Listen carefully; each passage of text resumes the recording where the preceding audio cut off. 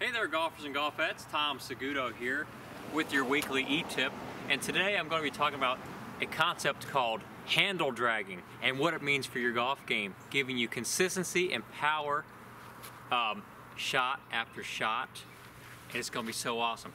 So handle dragging, I've got this lovely alignment stick out here in front of me. What is the concept of handle dragging? Well, what that means is if you imagine that this grip end of the club is the handle, or grip code name is the handle, through impact, it means that we want the club face staying relatively square, not doing a whole lot of rotating, and we're taking the hands quietly through the zone, but just dragging them through as if there's no rotation, like so. Really dragging them through. The club face is looking like this coming through. So there's minimal rotation, if any. You want to try and keep the hands as quiet as possible because the club face controls the start direction of the golf ball. It's critical to have control over the direction the club face points at impact. This will make you a better golfer if you know how to control the angle of the club face at impact.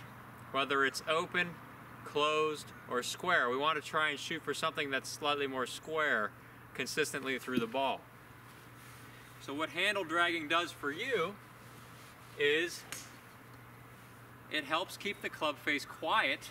Quiet meaning it's not rotating a whole lot, keeps the club face quiet through the zone, and I liken it to if you were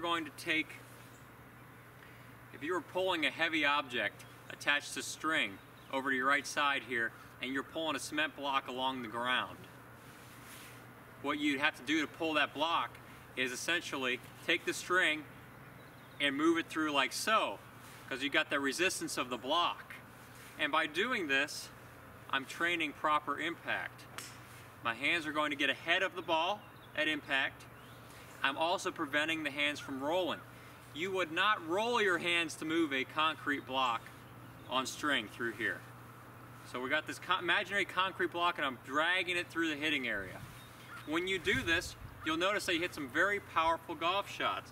That's why I've got this alignment stick here. It's not necessarily for alignment, it's a visual to show me if I can drag my hands along that line, I will hit some powerful shots. So start off slow with some half shots like that, and then work your way up to the full swing.